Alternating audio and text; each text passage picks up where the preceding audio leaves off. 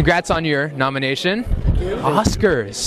Oscars for you guys. I mean, but looking back at the process of making this film, though, I mean, animation means the world to you, I'm sure. But why? I mean, why does animation mean to you guys something so passionate about it?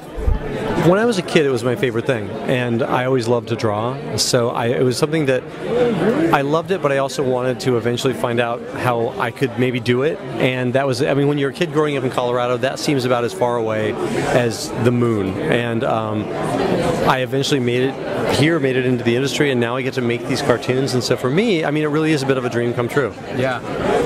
Disney dream, maybe, perhaps. I mean, do you guys have, any influence? Did Disney influence you at all when it comes to creating stories and making art like this? I loved Disney films. There was a particular moment when I was watching on TV. I was in Colorado watching my little television set downstairs, and they were showing Saludos Amigos. And there was a sequence from that where Donald and two other birds sing the Three Caballeros song.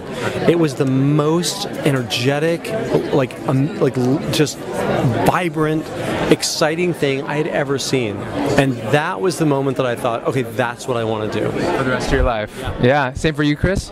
Kirk, yeah. Sorry, Chris, there we go. There you go, Chris. No, I love, it's always meant a lot to me. The movies like Lion King, Beauty and the Beast, Lilo and Stitch, those are my favorite Disney films, I think. I think those are the best Disney films that they've ever made, really. Yeah.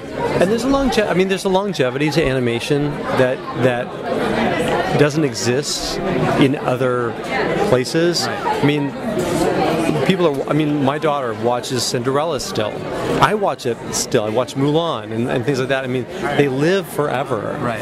It's a different thing, as you know. So there's a responsibility that you feel while you're making it to try to make these as best as you can. You want to do the best work you possibly can. And that inspiration has flown into what you guys created with the Croods, right? Like the amount of storytelling, especially in animation. I mean, it's because of our stories are about 85 minutes long. They're a certain amount of story. They're for kids. They're meant to not exclude any audiences.